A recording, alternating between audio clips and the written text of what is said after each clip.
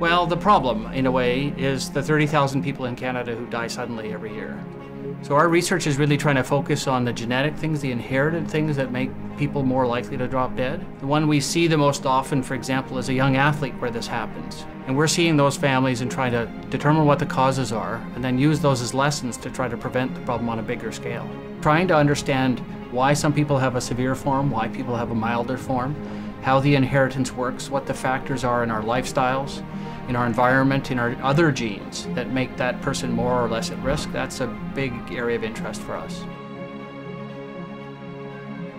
We are working on something right now where we're taking these individuals who have had a collapse, where they've had a cardiac arrest, they've been lucky to be resuscitated, and there's no explanation for that. These are not people who have something where there's a gene in their family that causes half the people to drop dead.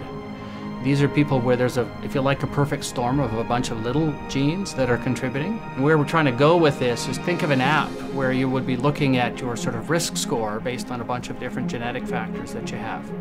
And we would take your saliva or your blood, run it through a computer system to look at your genetic sequence, and then use that app to say, you know, your risk of dying suddenly is double, increased by 10%, lower than usual. The risk for your brother, if you were the person who had that cardiac arrest, is in fact quite high, and we should put you on a medication, for example, or have you implant a device to protect you or something like that. We're not far from the idea of developing a bunch of things that are really new tests to add to how we understand risk right now. And then that helps us say, you've reached a threshold that means you need to take this medicine. You need to have this thing called a defibrillator. Your family should have an AED in your house, those kinds of things. I think that's an agenda because our healthcare is terribly expensive. We can't really afford to sustain things the way we are by throwing the blanket over the problem and helping a few people.